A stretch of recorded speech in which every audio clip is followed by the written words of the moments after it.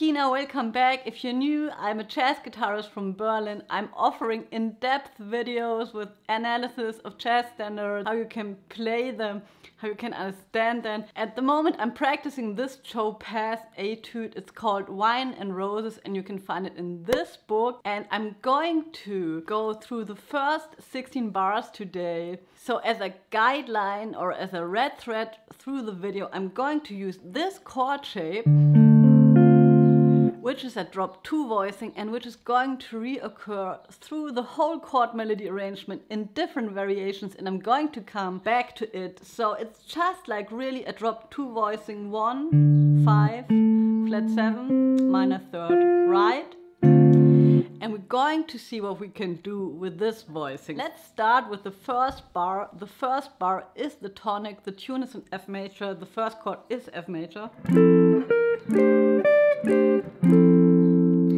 This is a plain F major drop 2 voicing, but this one, if we're playing this voicing on another string and put our finger here, we already encounter that shape, and that's an A-7. Many jazz musicians play chords on the third of the degree as sort of an upper structure voicing. The third of the F major is an A, and on the A it's the A-7, right? If we move the 5 to the 4, it's an A-7 11. And if we analyze that chord to the F, because we are still in F, we have the 3, 6, 9, 5. So it's giving us a F6-9 chord. The 6-9 chord and the major chord is pretty much interchangeable, and so this is good news because it means if you have been practicing your drop 2 voicing, you could use any -7 chord voicing, for example this one. This is another drop 2 voicing, and then just move the 5 to the 4. Which would be an A-7 11 again, right? But with the root of the F, we have again 9, 5, 6, third. And this is another example of a drop 2 voicing. And if we lower the 5 to the 4, we get that shape. Also an A-7 11 chord, and it has many different uses. Have the F in the bass. It's again 6, 3, 5, 9. So that's really very interesting what you can do with one chord. So if you have a look at the chords of Days of Wine and Roses in the second bar, most of the time you have the E flat 7. But what we find here is a C minor triad. Guess you know the triad. If you just shift it here, it's the famous A minor triad, and here it's just C, right? That's the A, that's the C, and I really wondered how does that chord get there, and I did some research and I found that in the original version of the tune, it's a tune written by Henry Mancini, there's actually a C minor / E flat, a C minor triad with an E flat in the bass. So if we analyze the C minor to the E flat, right, we get one of my most favorite chords, the E flat 6 chord. So apparently there used to be a major chord, not a dominant 7th chord, and then I had to think about the transcription that I did on the Wes Montgomery solo.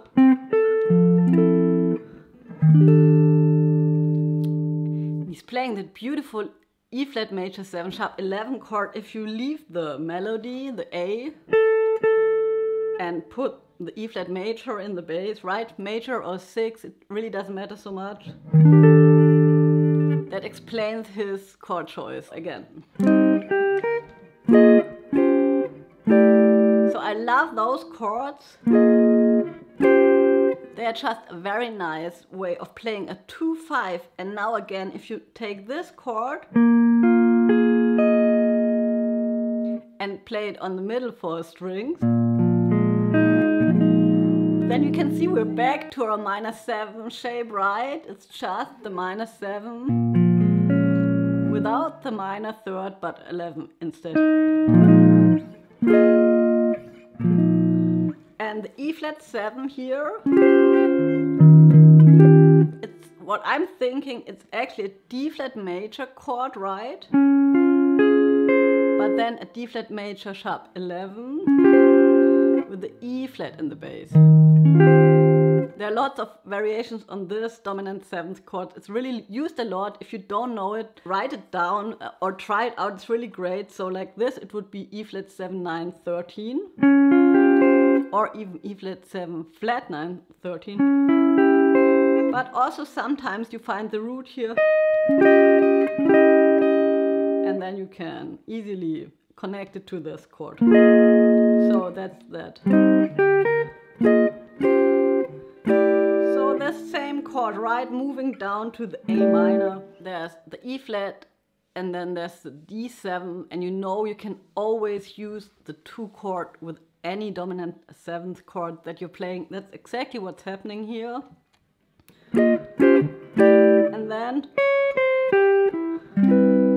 very often there's a D7 sus4 in the beginning, so you can create a sus chord with a C major triad, or also with this chord, which is actually a drop 2 C major 7 chord over the D.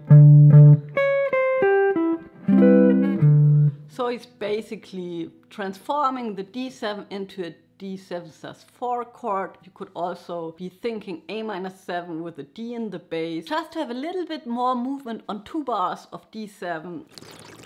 So speaking of movement, he's also starting a 3-note displacement here. You can think about that rhythm as a 8-note and a quarter note that repeats itself and sort of creates extra movement through the bar, like a mini waltz if you want to. Plus on top he is not only playing a D7, but he's playing D7, E flat 7 in a very well disguised way. So starting again on the sus4. This is a D7, right? You could also be thinking that's an F sharp minor 7 chord. Back to our chord, but then you just lower this note, which gives you a half diminished chord on the 3rd degree of the D7. So very often we have upper structure chords on the 3rd of a chord because we don't always need to play the bass note, especially if there's a bass player, but also if you're on your own and you already made clear which kind of sound you're creating. The ear sort of remembers where you're coming from. And if you're analyzing this chord to the D, it's a D7-9 chord. So he's shifting that up and down. And that's just E flat 7, D7. Like 5-1, right? A7, D7, but then playing the tritone substitution of the A7. That would be the E flat 7. And this in this 3-note displacement, so it's really cool. E flat 7, D7, E flat 7, 9, D7. So those 3 notes you can, it's really like a C major triad, right? With the flat 7, but then here. And here again, that's actually E flat 7, D7 again, but with a flat 9. So you're thinking E flat 7, right? Flat 9, 5. And then you have the diminished chord, and I know they only written the name of the diminished chords, but basically if you're thinking E flat 7, flat 9, D7, flat 9, it makes a lot of sense. So again, it's really like E flat 7, D7, E flat 7, D7, E flat 7, flat 9 to the G minor. So this gives us a really strong point of resolution thanks to the flat 9. It targets even more the G minor chord, and now something else is happening. So he's using the B flat triad and the C triad. Both triads stem from the F major key. They are on the 4th and 5th degree, right? And you can always use the triads of the 4th and 5th degree of each key and then play a pedal, and then you get the mode of that key. So if you're playing B flat and C and you're having a G pedal, then you're getting a Dorian sound. But if you're having an A pedal, you're getting a Phrygian sound. But in this case, he's just harmonizing the G Dorian scale and with those triads, which is beautiful and sort of light, I find. And then here again, thinking of the G minor triad, sort of ignoring every rule about voice leading, and just the bottom stays the same.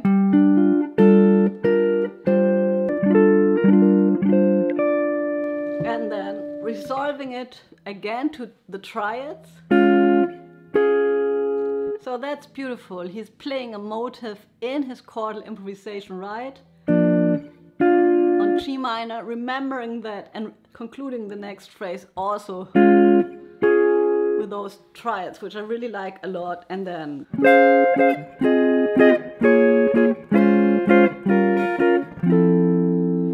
so this is all for minor, right? We are in F major, and then there's the B flat minor chord. Let's look how he harmonizes this chord. So this chord again, played on another string pair, would be the chord from the beginning of the tune, a D flat major 7.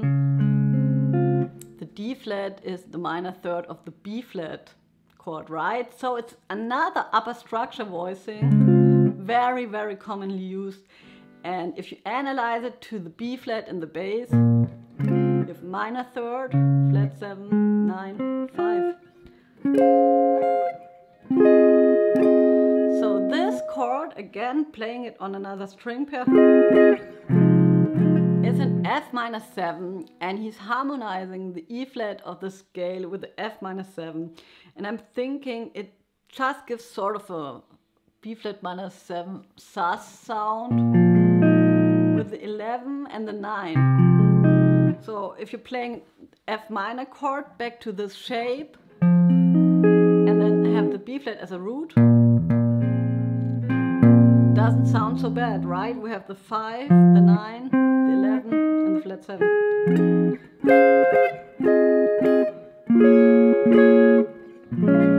So that's just B flat minor 7.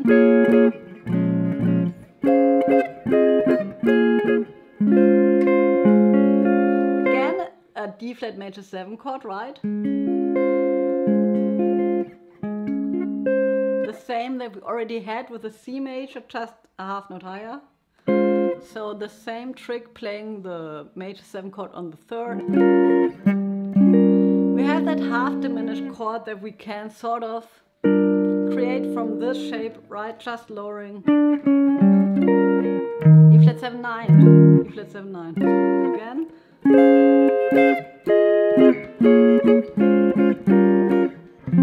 Resolving it to the F major chord, right? And just to give it a little bit more emphasis, I guess he's playing 2 F major shapes.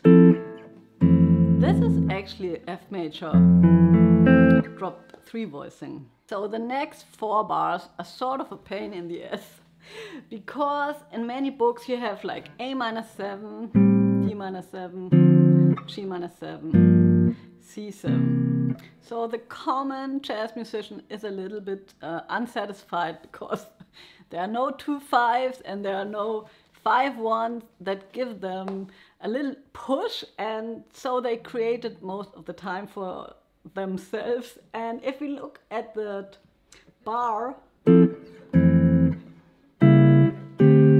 so this chord is actually a C diminished chord, but if we circle it back to the C half diminished chord, right, coming from the C sharp minor half diminished,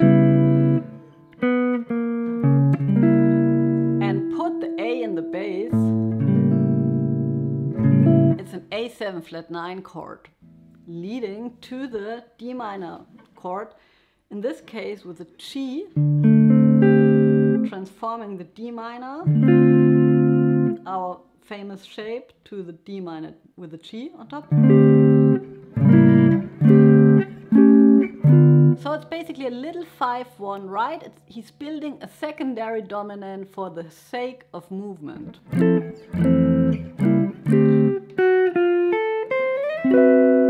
And here is doing more or less the same thing. He's starting on the D minor. Okay, you could also say D7 sus4 chord, but here's the minor chord. And transforming it into a D7 13, 9, right? D7 augmented, G minus 7, 11. So this I particularly is so beautiful. So look. And then, so moving, parallel voices are moving, I like that a lot. And then just A flat minor leading into the G minor. So he's basically playing Fmaj7 A7 to D minor, D7 leading to G minor, and then instead of playing the C7, he is playing an E half diminished A7, which is very beautiful. So I'm going to play it for you.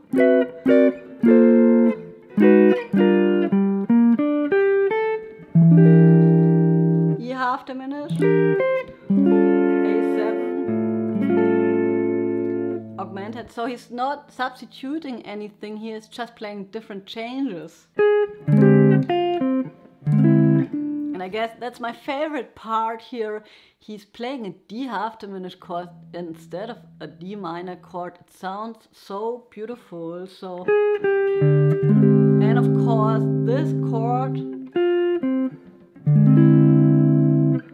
could also be understood as an F minor chord. So I'm kind of spacing out here a little bit, but if you're thinking about the fact that the tune is in F major, and it gives the feeling you would be in F minor, sort of. That's a thing that happens often in jazz standards. So you could basically think about that passage as F minor 6, 9, going to B flat 7, 9, sharp 11.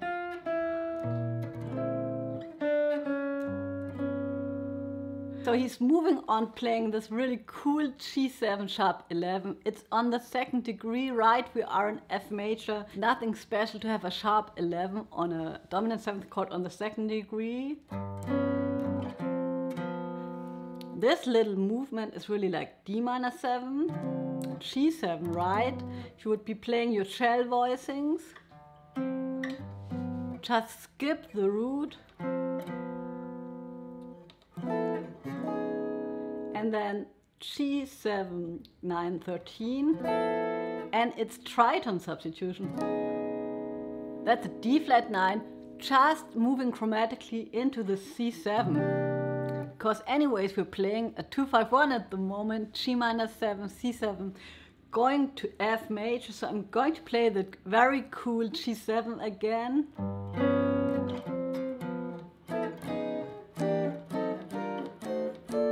So this is very much a Wes Montgomery style. I'm thinking about it as 1-5-1.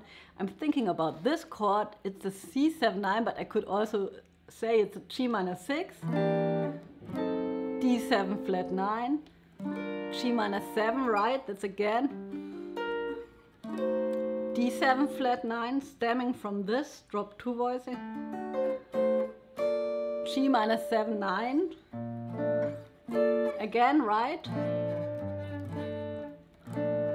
Major 7 chord on the flat 3rd. So that sounds very cool, and it's a very nice way of harmonizing a Dorian scale. And then this A flat minor 7 moves into the G minor, and then he does the same thing again with the triads, sort of building a Dorian sound.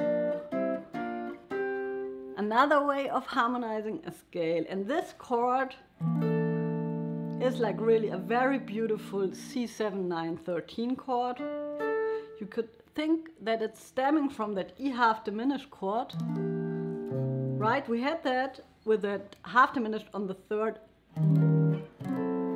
with the E flat going to the D7. So in this case it's nothing else, but the G is going to be an A. And that gives us the 13 on the C7. And here again, he just leaves all those voices where they are and only moves the upper voice, the 1 to the flat 9. The flat 9 is always very strongly pulling to the tonic, and it also gives us this C7 13 flat 9 chord.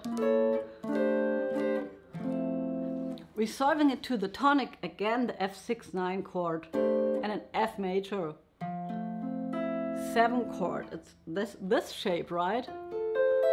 But on another string pair. And I think Joe Pass really likes to make a clear tonic sound. He's using 2 chords, and I think that's also a very good idea if you're playing your lines, that you're making a very clear tonic sound, and then you can do whatever you want to in between. And a last word about lines, don't forget, if you're checking out all those chords, all those things that you can learn about harmonizing melodies, of course you can apply it to your improvisation. So the next time you're going to have to play a dominant 7th chord for 4 bars, let's say a D7, and we talked about this